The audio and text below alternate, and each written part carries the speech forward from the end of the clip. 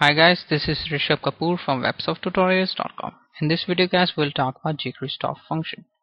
Guys, suppose you're performing some jQuery effect or animation on a div tag and you want to stop it. So in that case, you can use jQuery stop function. So firstly guys, I'll make a div tag and I'll give it a class name of first. So firstly I'll set its CSS also. So I'll give it a width of 200 pixels, height of 120 pixels, and background color of blue. And guys, I'll make two buttons also.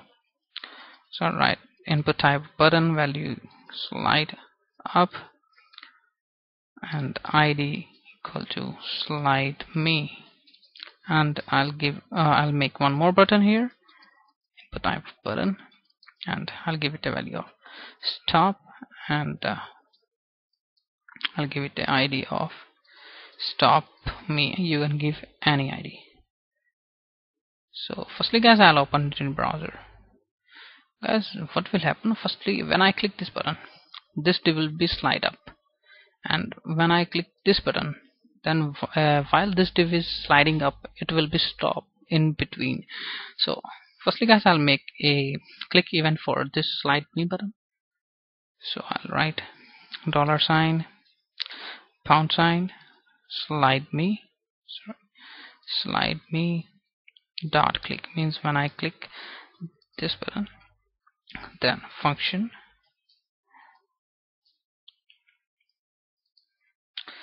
So I'll write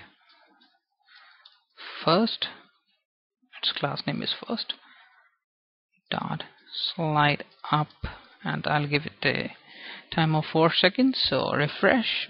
So firstly check it. When I click this, it starts sliding up. Now guys, we'll make a click event for this stop button. So I'll write stop me dot click. Means when I click this button, then